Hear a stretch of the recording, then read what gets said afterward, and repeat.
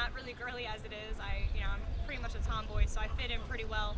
But there's a lot of stereotypes for all that kinds of names are thrown around. So I mean, I don't need to say those names, but women's boxing it's a little controversial because there's still that old school mentality. Men don't want to see, and even some women don't want to see other women fight. And my dad's side of the family totally doesn't condone me fighting at all. They asked me if I hated myself because my grandmother asked me, "You must hate yourself."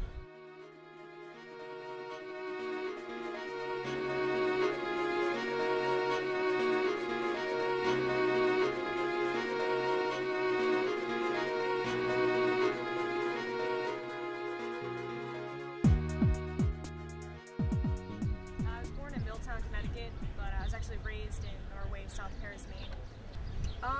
Life growing up, it was pretty poor. Just me and my mom.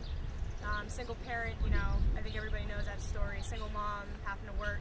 I was really little, so I was her right-hand man. We've never been, mother and daughter. We've always been, partners in crime, I guess, and just making it work happen together. Having responsibilities really young age. We lived on a farm, had a couple horses. And so, she'd work, and I was actually driving myself to school by the time I was 11. I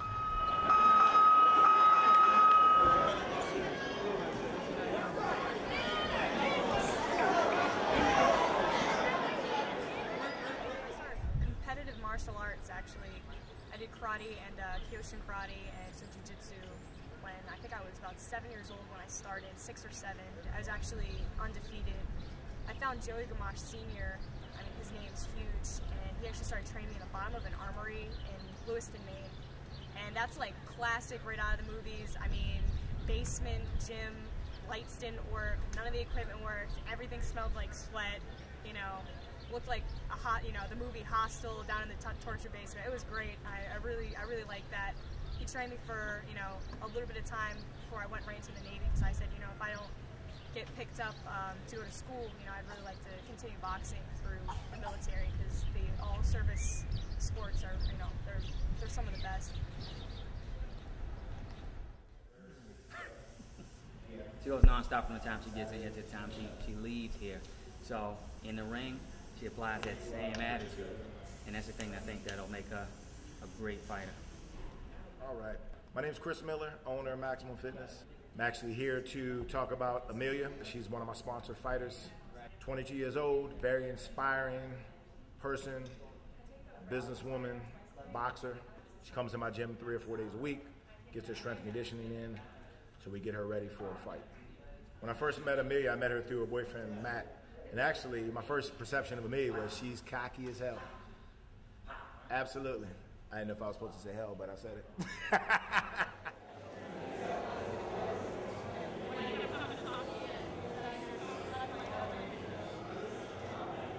Okay, we just got here. The fight fell through on weigh-ins. We're trying to negotiate right now to get what's called an exhibition. In the amateur leagues, we don't actually do exhibitions. We do training seminars because exhibitions are illegal. So I'm actually just going to work, just jabs, and I'm going to work on my defense so that I can gain something out of this. Representing Club 1 Fitness, here she is, Amelia Moore. Special training session, 3 rounds.